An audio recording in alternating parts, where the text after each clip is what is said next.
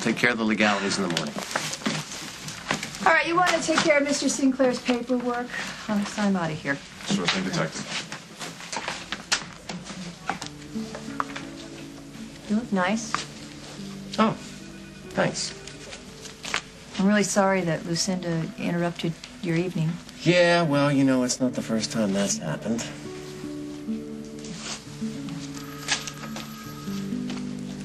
Actually, I'm kind of glad Lucinda called. I was over at the mayor's party, command performance. Oh, wow. Poor you.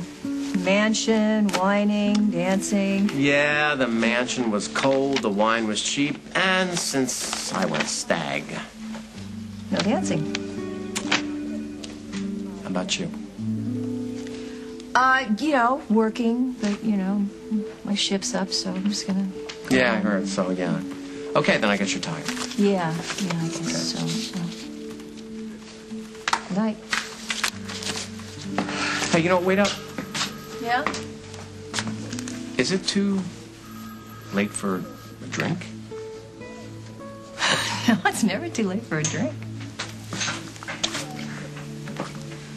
Christmas was great. Casey really loved having you there. It was good for me, too. It almost felt normal. Hey. Yeah. There is something that I need to know about when we split up. Sure, yeah. Whatever you need to know, I'll tell you. How exactly did we let this happen? I'm so sorry. I don't need any more apologies. I've got enough to hold me. Then what? A reason.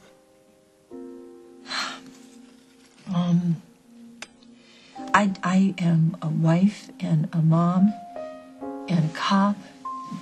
And that's what I was, and I didn't think I would ever be anything more than that. And then this guy Doc comes into my life, and he wants someone who didn't seem to be any of those things. And... Well, go ahead. I need to hear this. When Doc first came on to me, I just thought it was funny. I mean, he thought that I was sexy, and I just thought that he was silly. But then it just got to the point where I wanted to laugh with him, and I wanted to flirt with him, and I wanted to... Hey, you know what? I know all that stuff. Maybe you didn't do anything to deserve this. Yeah, well, Dad, district attorney, husband. I found myself looking in the mirror and saying, well, where did all those gray hairs come from? When did I become a version of my dad? When did I start looking at you as something that would always be there instead of something that I could not bear to lose? I'm still here. Well, I can't go through it again. I mean, I can never go through that again.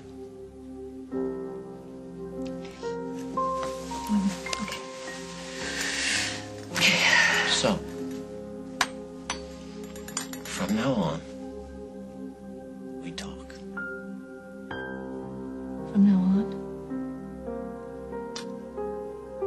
I tell you what's going on with me. You tell me what you're up to. And if I'm too busy, you trip me.